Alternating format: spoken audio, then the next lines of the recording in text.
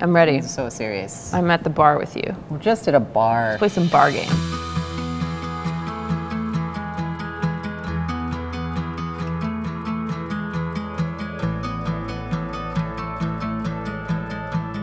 Jax, what is this play about? This play is about two people trying to reveal themselves to each other and allowing each other space to do that.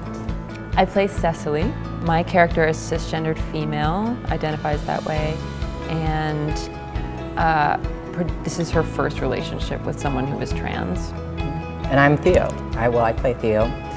And Theo is a trans person, genderqueer trans person. A lot of the stories coming from Theo's perspective, revealing aspects of sexuality, I think, are really important, but mostly about the journey of gender and affirmation and discovery, self-discovery, and discovery through partners and through family and through events and through experiences. This is the first relationship for them. Both of us. Yeah. For both of them, yeah. For both of us that I think we've met the love of our lives. And it just raises the stakes that much more of the challenges we're just discovering. So it's really that first fight or that first conversation where it may not survive after.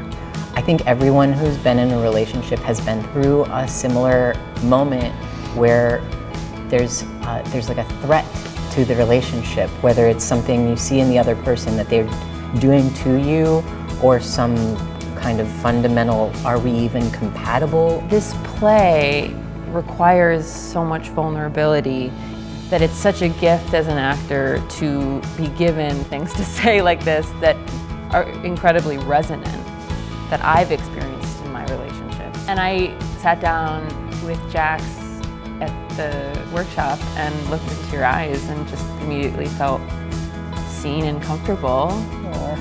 And then we kind of found this made this handshake that we have when we're uncomfortable under the table. a little touch. I think the like obvious people that I want to bring to this are queer people who don't get to see themselves on stage in a way that they understand themselves to be.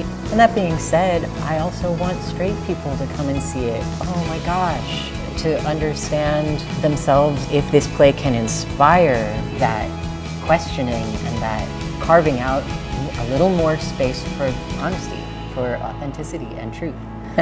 We just want the audiences to have great sex after. Amazing sex.